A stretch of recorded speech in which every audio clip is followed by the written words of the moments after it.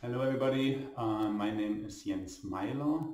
I am a professor here at Vanderbilt University and also at Leipzig University in Germany, and I'm one of the co-creators of the Rosetta software. And it's my pleasure today to welcome you to this workshop, which will introduce you into the basics of the software and help you to get started running your own calculations in this software. Now, Rosetta is an academic software project. It is very large and very complex. So there is a quite substantial learning curve associated with it. And in this week, we will only be able to lay the very first foundations. After this workshop is over, I'm sure you're going to have additional questions, and if there's some time and possibly also help from experts to design the computational protocols you need to address your research questions of interest. So after this workshop, please do not hesitate to contact us. We can put you in contact with the experts in the Rosetta community that can help you to address your questions of research. I also would like to give a shout out to Rocco Moretti and the students and postdocs in my laboratory who put these teaching materials together. Please keep in mind that all of them did that on their own free time for you, and if something is not 100% perfect, then remember that we are not professionals in producing this material. It's the first time that we do the workshop online, and so we hope that you guys will enjoy it. So let's get started, and my talk today is really just an introduction to some aspects of Rosetta with a focus to some of the protocols that you're gonna see this week. This introduction is meant by in no way to be comprehensive. It's really just illustrating some of the fundamental concepts that went into the design of this software, and make you familiar with some of the strengths that Rosetta has and mention some of the weaknesses. So I've called this talk the inverse protein folding problem. And you will realize in a second what I mean with that. We're going to talk about protein folding simulations as well as protein engineering, and sometimes these problems are, in many ways, these problems are related, and this is what we're going to learn today, and that's one of the fundamental ideas Rosetta was designed around. Now, from these fundamental ideas that we're going to talk about mostly today, Rosetta has grown to include a very large number of modes where you can run different simulations of your biomolecular modeling suite. I try to move this a little bit so that the slides are better, easier to see. And so it became a framework for molecular modeling that includes not just protein folding or comparative modeling. It also includes small molecule docking or RNA folding, protein design we will talk about, but also looking at protein-protein interactions through docking, but also through engineering those interactions. So it's a very, very versatile tool.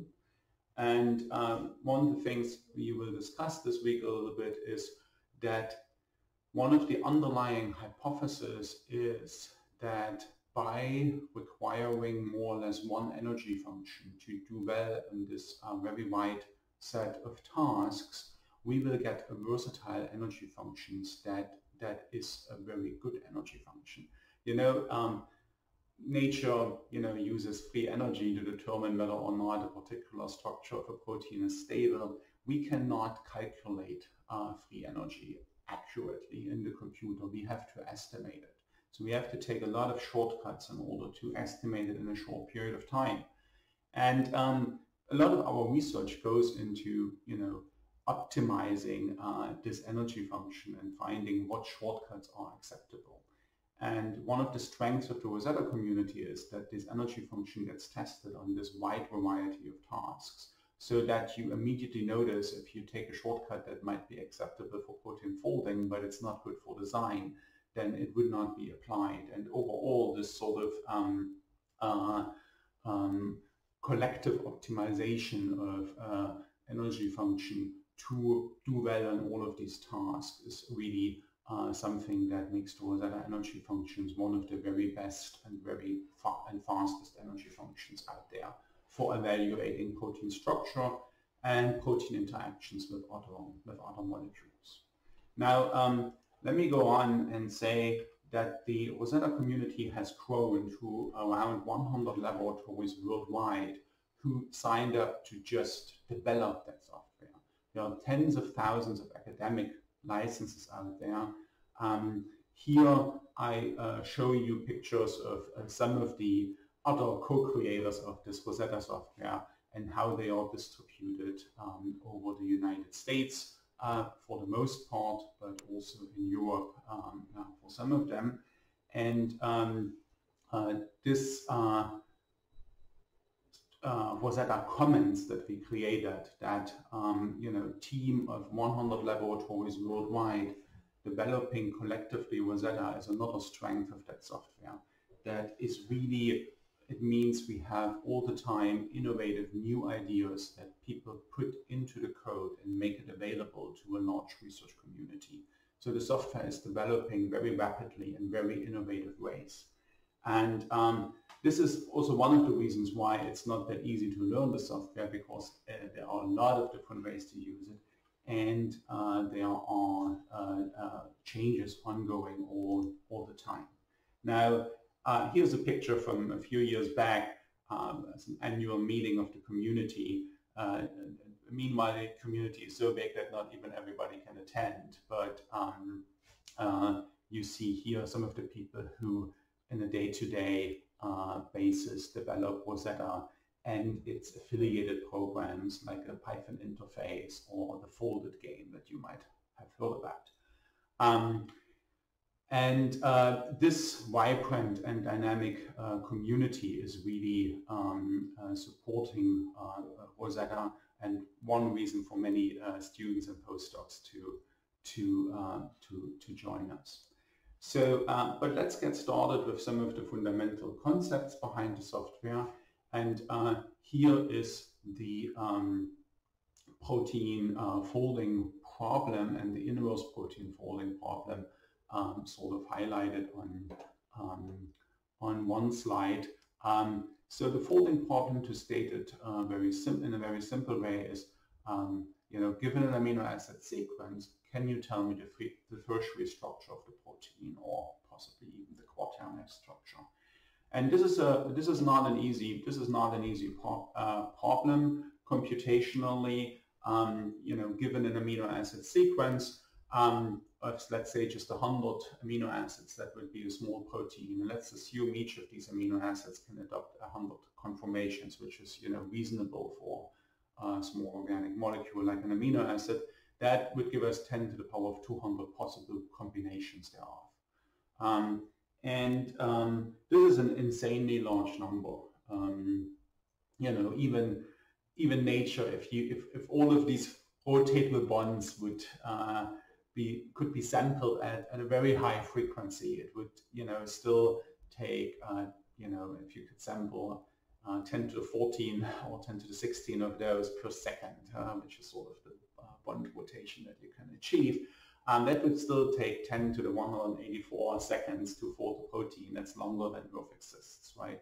So protein folding does in nature not work by exhaustive sampling, and you sure cannot write a computer algorithm that does exhaustive sampling. It's just far too large conformational space.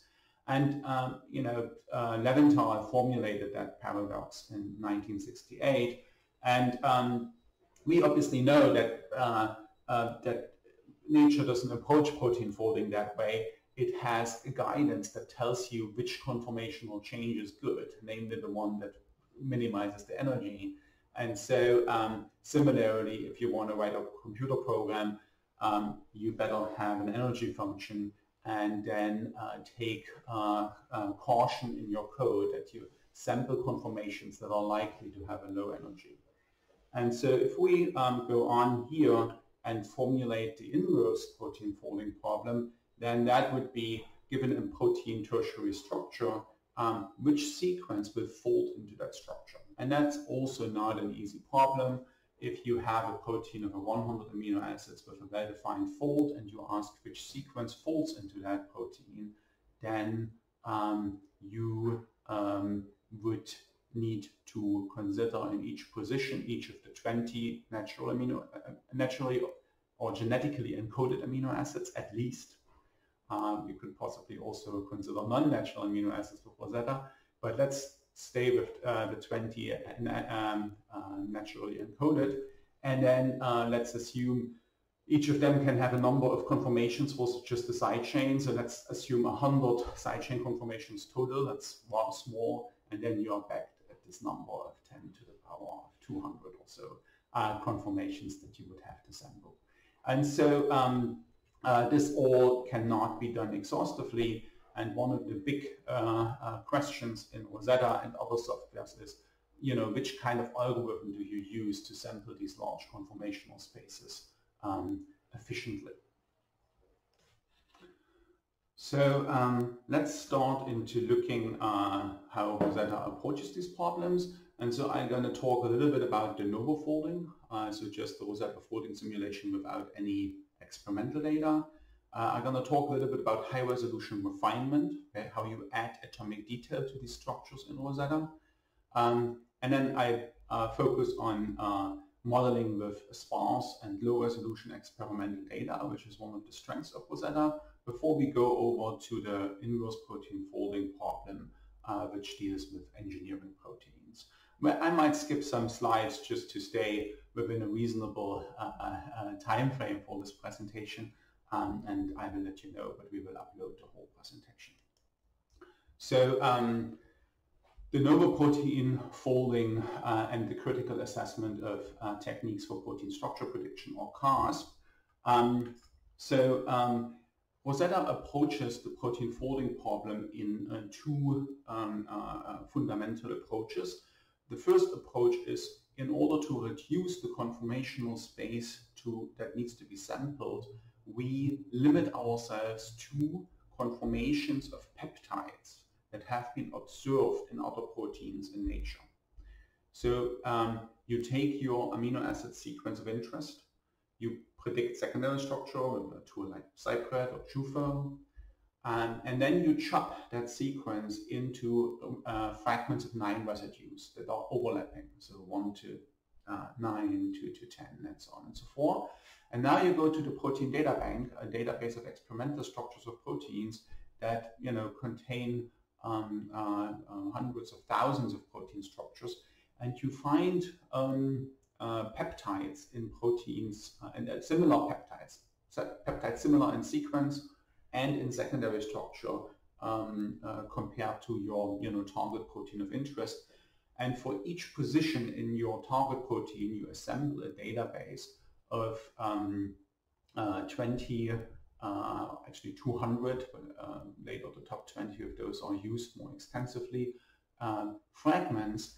And we assume that this conformational space embodied in these 200 fragments is actually describing the conformational space accessible or possibly accessible to this peptide. With 9 residues, you won't have a perfect amino acid match, so there are going to be 4, 5, 6 residues that are going to be identical with some mutations. But this local sequence bias will substantially reduce the conformational space that needs to be sampled. Now, it also has the advantage that many of the local interactions are actually already close to perfect because they have been observed in high-resolution crystal structures. In that sense, it's a little bit misleading if you call it the de novo folding, and really de novo folding, because you actually use quite a bit of conformational information from other proteins. So if you want, you could also call it a comparative modeling from an insanely large number of templates. But that's the fundamental idea in order to reduce the conformational space. And secondly, to rapidly sample that conformational space, there is a Monte Carlo algorithm that can recombine these fragments at random positions, pick a different fragment, change the conformation rapidly in a large step. And then there is an energy function that very rapidly evaluates, is this a likely low energy arrangement? So make sure we don't have any clashes. For soluble protein, are hydrophobic amino acids in the core or hydrophilic amino acids exposed? The pairwise interactions, the residues that come close in space, does this make sense? Do beta strands come together to form sheets? They should not be alone. Overall, is the protein compact in order to, give the aqueous solution, the water around it, most freedom to move and maximize its entropy.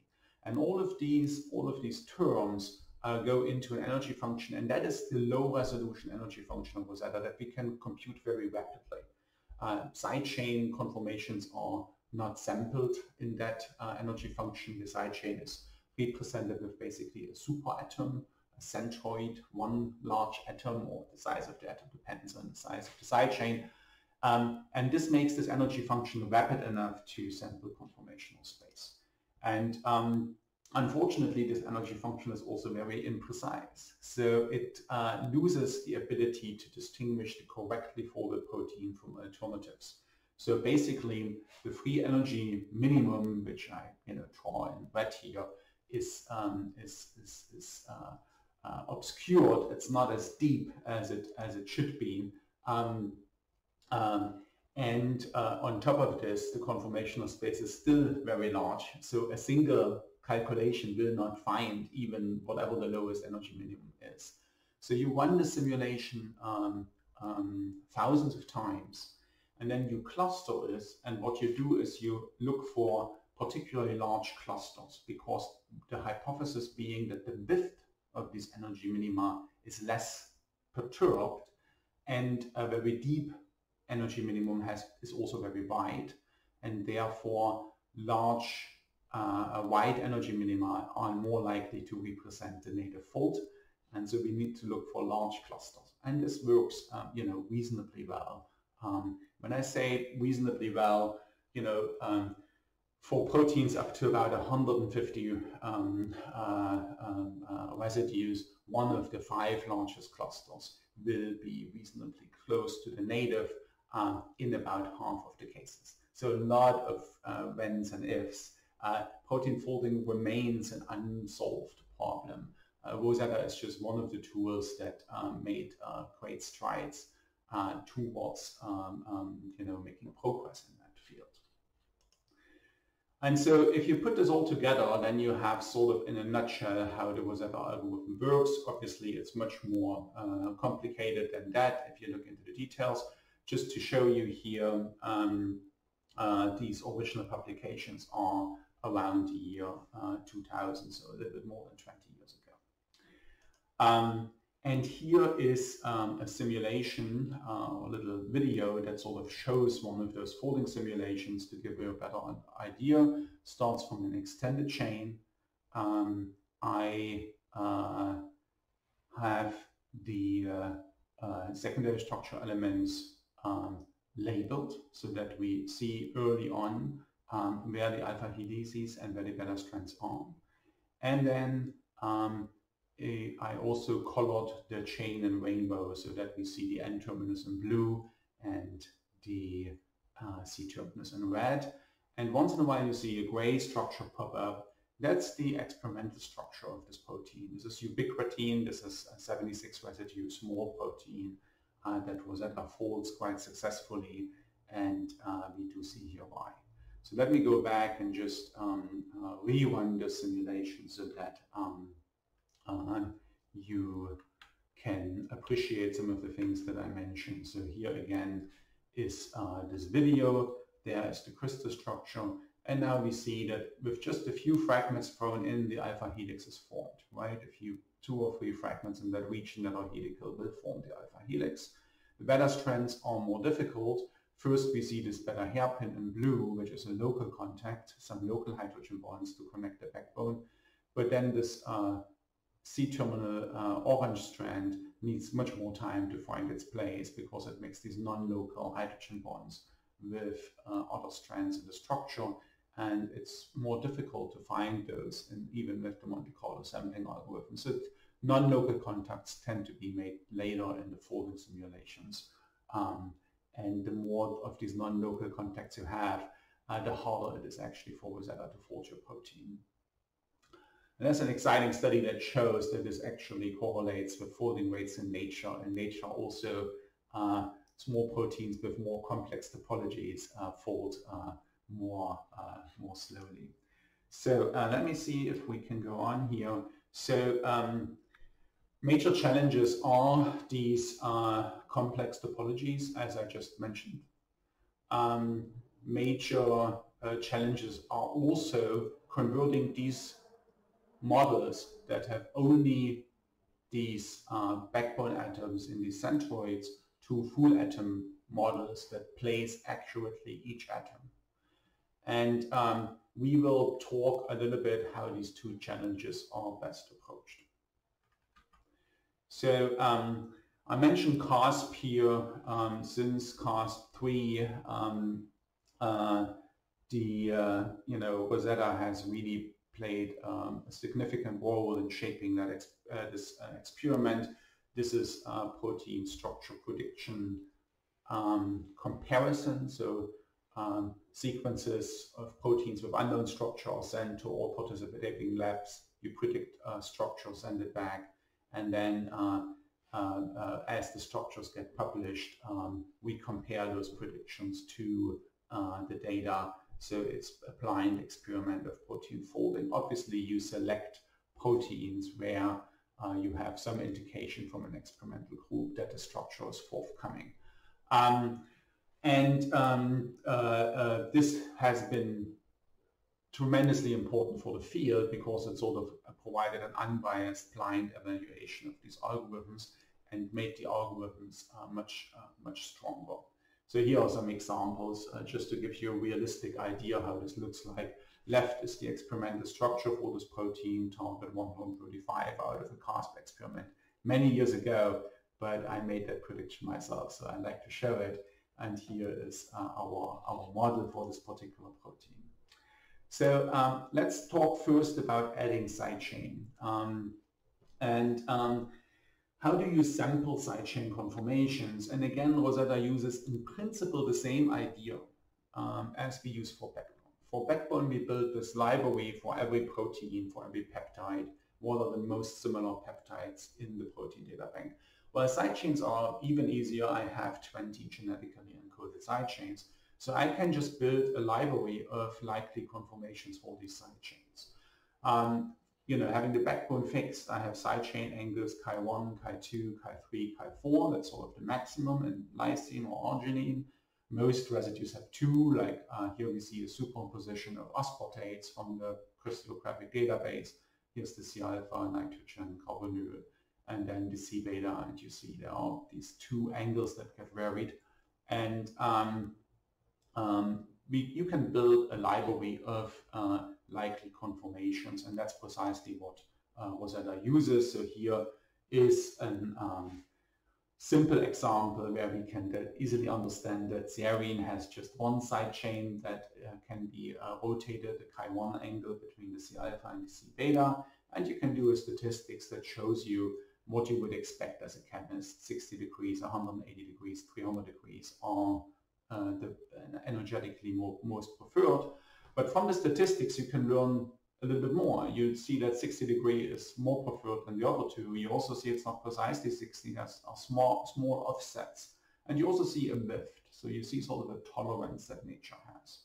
So all of these things are going to go into Rotamer libraries. Rosetta uses the ones that are developed in the Roland Vandenbreck's group. So here is an example how such a Rotamer library could look like, where you have three possible states for serine to be in, and you have the average angle, the standard deviation, the probability, And then if you have an amino acid with more angles like tryptophan, you will have more states, in this case 9, for example. And so with this library now, it becomes very simple to sample side chain conformations, because you can go in and just swap out tryptophan from one rotamer to another. And you also see with tryptophan, you might want to start with rotamer 3,3, because that's 30% of what tryptophan does. And then you try the other ones that are high, and maybe 1, 2 is something that you only try if none of the other one fits. And so Rosetta again uses a Monte Carlo search to search these conformations, and an energy function that is again looking at the terms that you would expect: clashes, solvation, Vanderbilt interaction, hydrogen bonds. Just now the energy function is at a higher level of resolution. It uses all the atoms and not these centuries. Here we see again a movie that sort of illustrates that. Just in the core of this protein, gray was the crystal structure, and here we see a sampling of side chain conformations, and you see that in the end this algorithm achieves a conformation that is reasonably close to the experimental structure.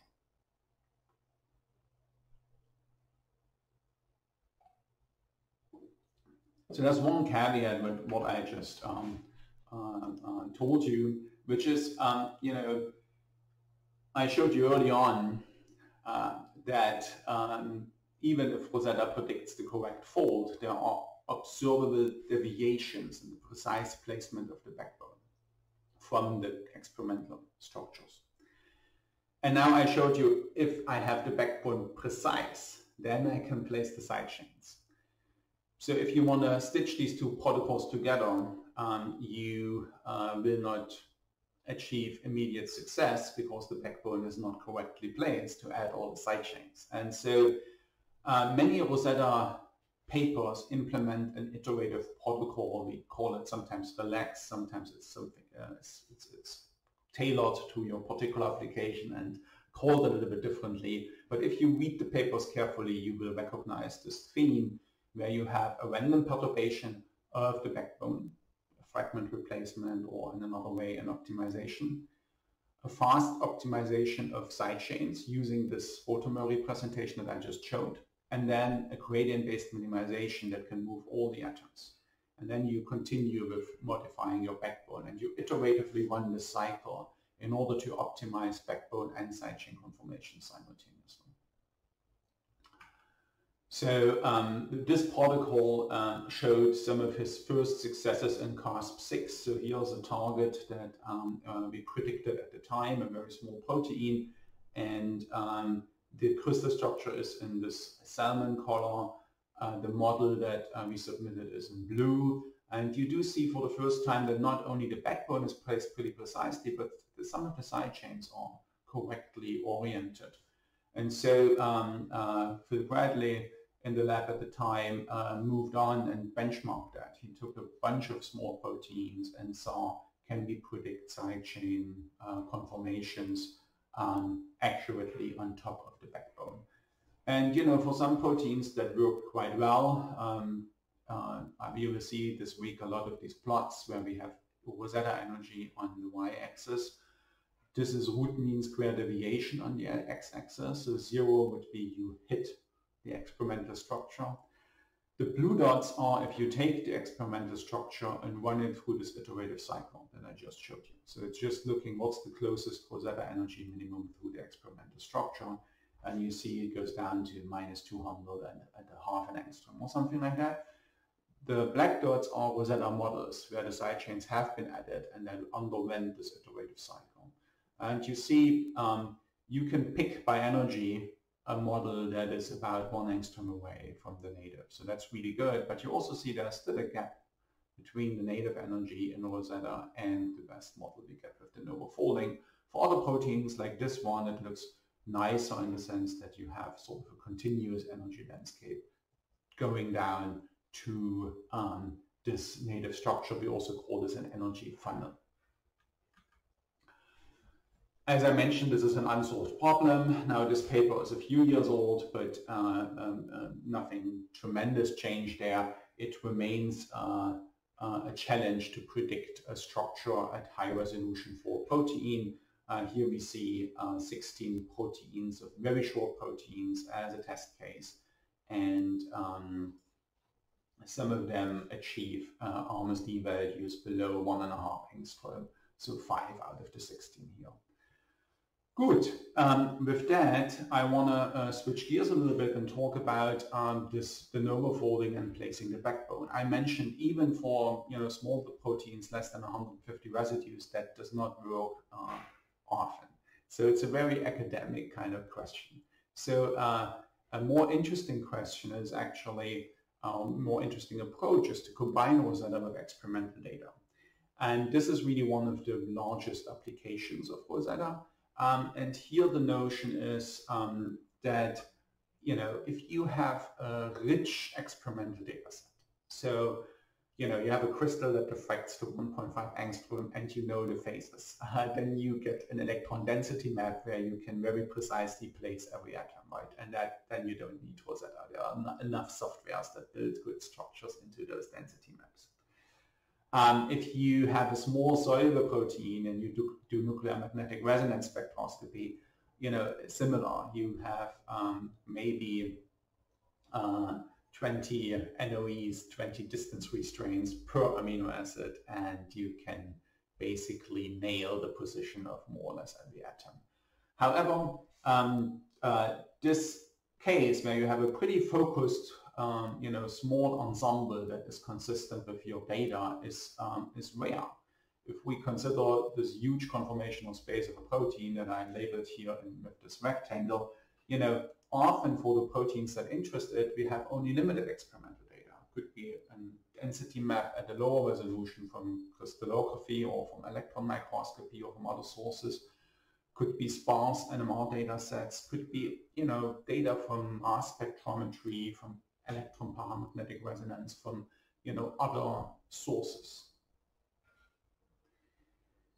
And so the hypothesis here is that with this local sequence bias, focusing us on likely conformations of backbone that we have seen in other proteins, and with this energy function, asking, is our model biophysically realistic? The hope is that in many cases we can constrain that back to the correct conformation. I will only show a few examples here, and you will see in those examples that, again, this iterative loop to optimize the protein conformation will be important.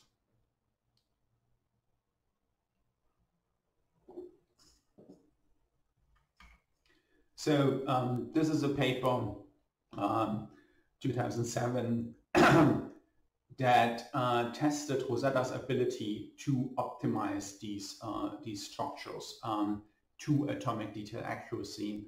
And this has something to do with the crystallographic phase problem.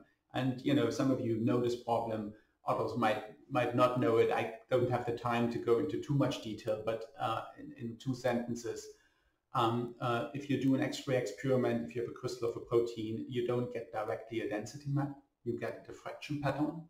And to translate that into an electron density map, you need to know the phases. And determining those phases is known as the crystallographic phase problem. One way to solve that is to have a really, really good model.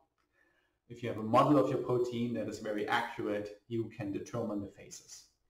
And here we compare structures determined by nuclear magnetic resonance, comparative models of the proteins, and the novel model of the protein, 2 models that have been refined with this iterative process with Rosetta, and ask, does this optimization of the structure in Rosetta improve the phases and thus the density maps that you observe?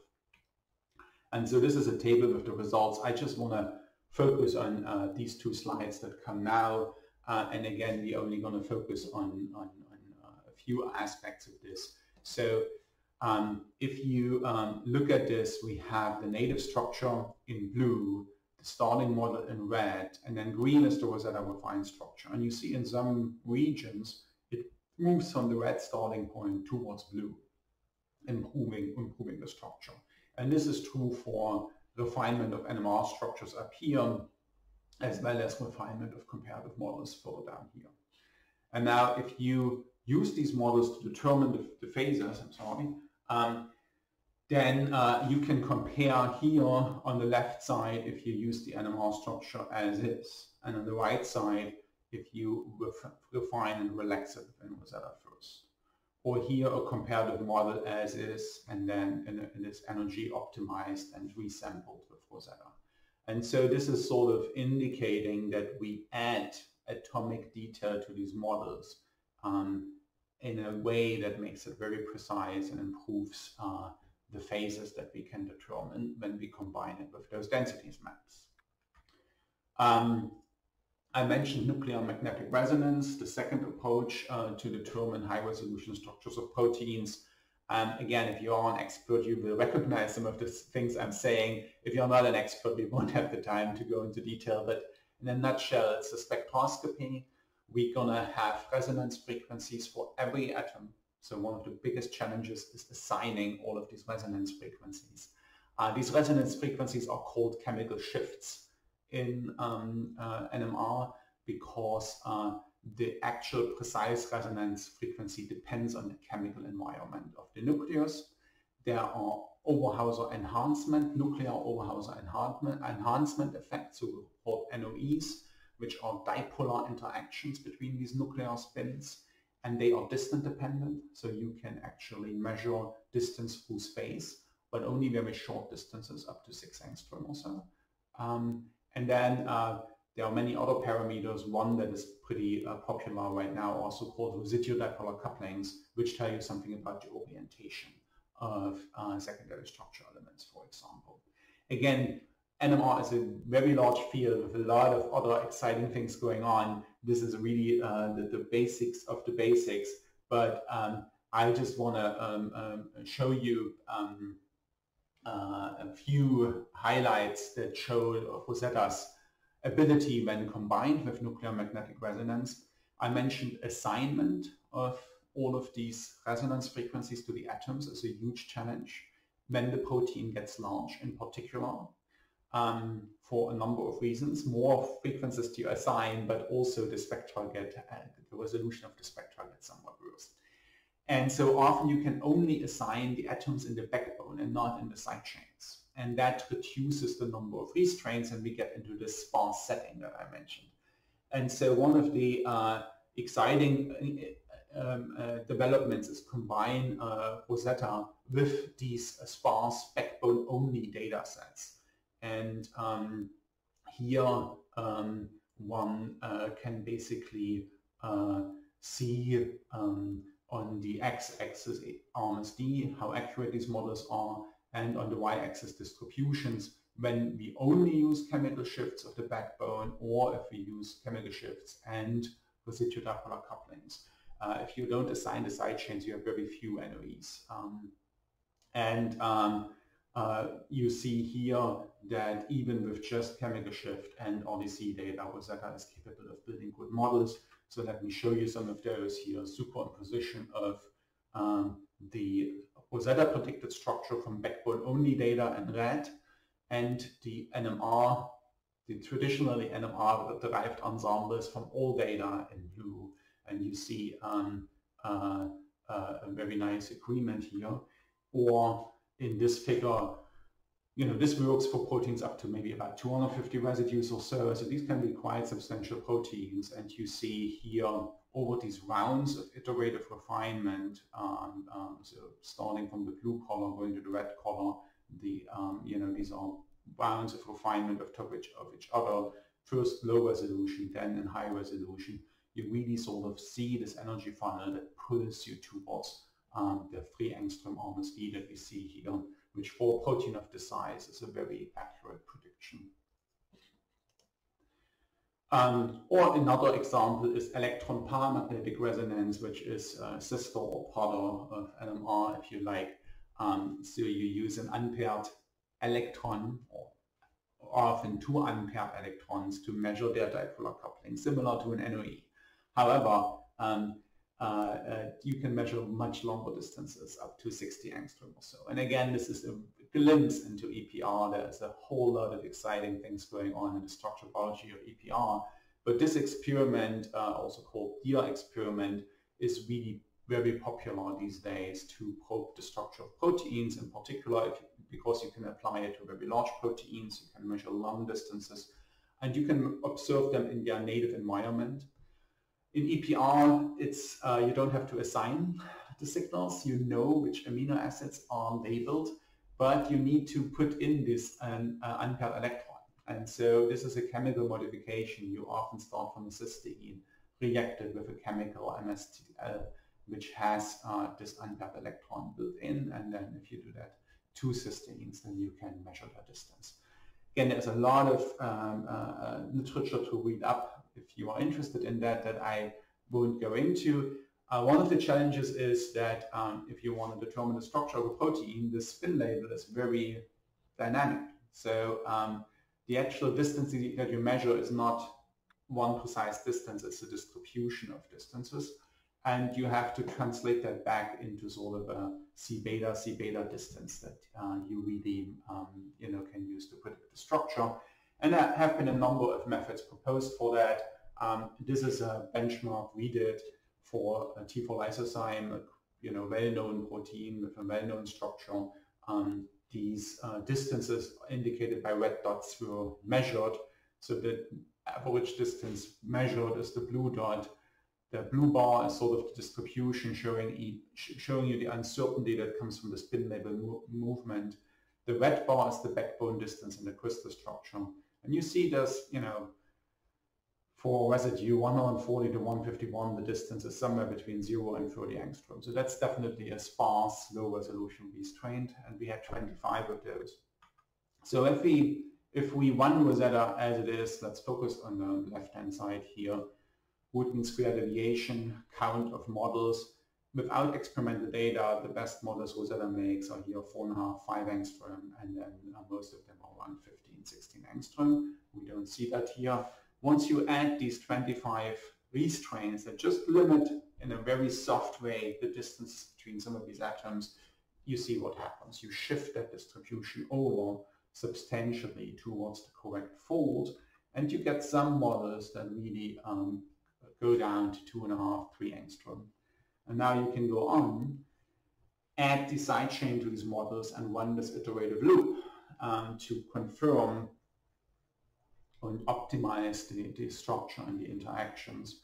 And then you have here Rosetta energy on the y-axis, Rudin square deviation on the x-axis, native relax, and you get models down at about 1 angstrom that are very close in energy to the native structure. And that also, and as shown on the right-hand side, have most of the side chains correctly positioned. And this is here on the visual, where you see in the core of the protein. So many of the side chains are accurately in the correct rotamer and the correct conformation. So these are sort of some of the examples of using Rosetta with limited experimental data. This is, again, by no means comprehensive. Rosetta had been combined with limited experimental data from many different sources, and you can go out and do a literature search to identify some of those papers and see if your favorite method to collect structural information for a protein is there. I want to switch gears a little bit and use the last 15 minutes or so to talk about protein design. And we start with a classic top 7. Top 7 is a protein that has been engineered with Rosetta. And again, we call this the inverse protein folding problem, where we start from a structure and we ask which sequence will fold into that structure. Now, how does this design calculation run? It's very similar to the packing simulation I showed you earlier, but instead of sampling just conformations of one genetically encoded amino acid in each position, we actually sample conformations of all 20 naturally encoded amino acids in each position. I show this here just for the core of the protein to make it bearable for the human eye. You do see that these Rosetta samples very hydrophobic cores. Now I turned on that it shows us some of the steps that are rejected, that the energy function doesn't like, and you saw it also looks at very hydrophilic cores. But in the end, this algorithm settles on a core that is actually very hydrophobic and in sequence and conformation very close to the native structure. Now the protein I'm showing you here is actually top 7. So top 7 is a protein that has a 5-stranded sheet. See this here with these hexagons. And then we have 2 alpha helices. So we start with a strand, go into another strand, go into an alpha helix, another strand, another alpha helix, and then 2 more strands. This topology had not been observed in the protein data bank at the time the study was done. And so Brian Kuhlmann and Gautam Dantas actually set out to ask the question, can we engineer a protein fold that is new, that has not yet been observed in nature? They placed these beta strands and alpha helices in the approximate conformation they would want to accomplish, and then started this iterative process of designing the sequence and optimizing the structure. This is also not perfect. This does not always work. If you read the papers carefully, there are always designs that if you want to test them experimentally, that don't work out. Top 7 is also called top 7 and not top 1 for a reason. There have been several rounds that were not successful or only partially successful. But for top 7, ultimately the crystal structure was determined, and it's a well-behaving protein that folds cooperatively. And if you look at the crystal structure here, you see it's really well resolved and stable, and you can now compare the crystallographic data with what has been designed in the first place.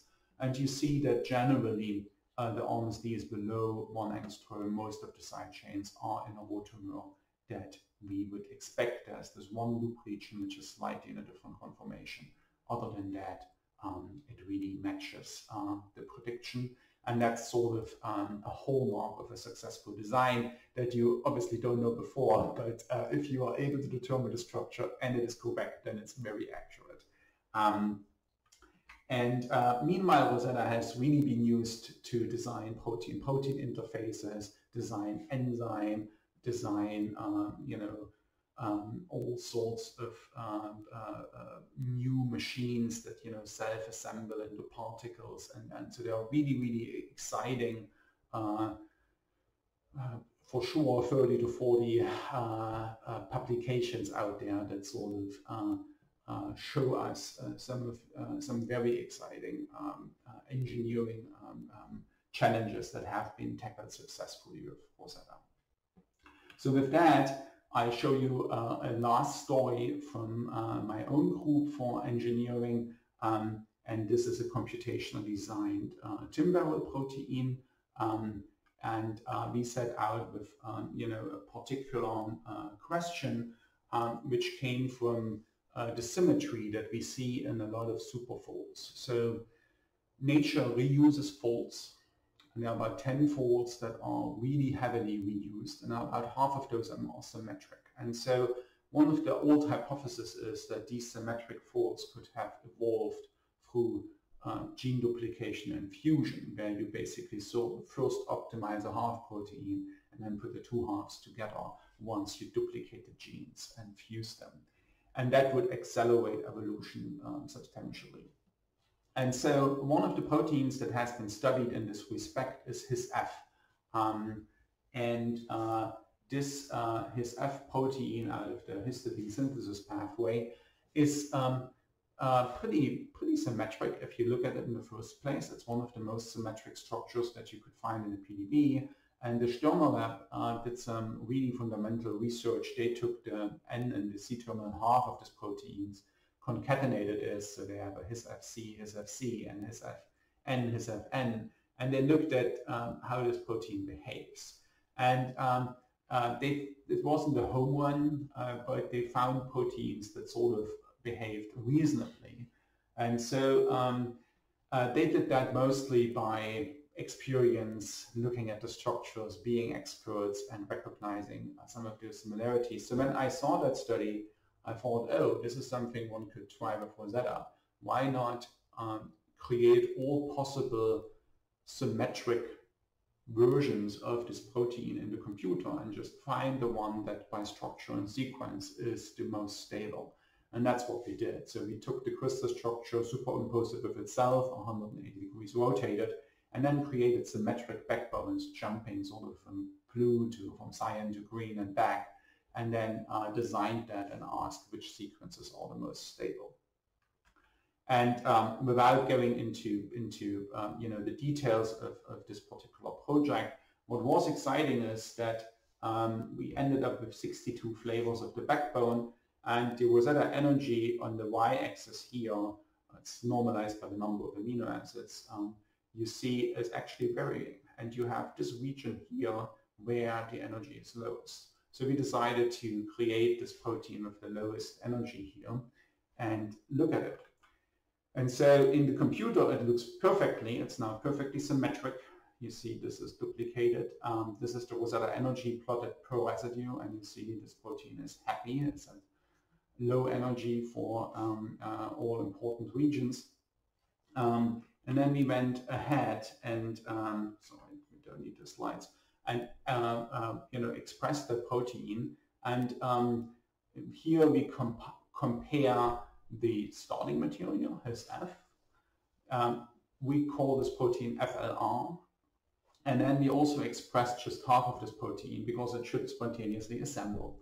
And if you look at the secondary structure in the CD, you see half FLR and FLR have a very similar CD spectrum. His F is slightly different, but the reason is that we changed the beta strand content. We duplicated this loop, which has a beta hairpin, and so we have just a little bit more beta strand. It folds and unfolds in a cooperative fashion, and even the signature in this CD spectrum and the near UV CD spectrum is very similar, suggesting that the tryptophan, that it has one tryptophan which will dominate the spectrum, and suggesting that it's in a similar sort of packing to the HISF wild type. And then we were able to determine the crystal structure, and you see that again a lot of the details are correctly predicted. So the classic situation, if your design works, it works perfectly and you get all of the atoms correctly placed. This is looking at the helix-helix interface. And then if you go to the core, here's this tryptophan, which gives the signature in your UVCD. Okay, and so to some extent we created here sort of a hypothetical missing link in evolution, where we created this half barrel that, if its gene were to be duplicated and fused, could spontaneously fold into a full barrel. With that, I just summarized. I showed you that we can fold sometimes proteins up to 150 residues. We can add side chains without any experimental data for very small proteins up to, say, 80 amino acids. This all becomes very powerful if you add experimental data, which is one of the major applications in Rosetta. And I showed you the Novo design for top 7 and then for this sequence symmetric TIM barrel. With this, I would like to thank you for your attention. I hope you will enjoy the rest of the lectures for this week. Again, many of them are going to be given by students in my group and postdocs in my group, and I thank them for their work preparing the presentations and also working you guys through these tutorials. And I hope you enjoy it, and please give us feedback at the end in order to let us know what we can improve for the next virtual or in-person workshop that is coming. And with this, I would like to again thank you for your attention and enjoy the rest of the show.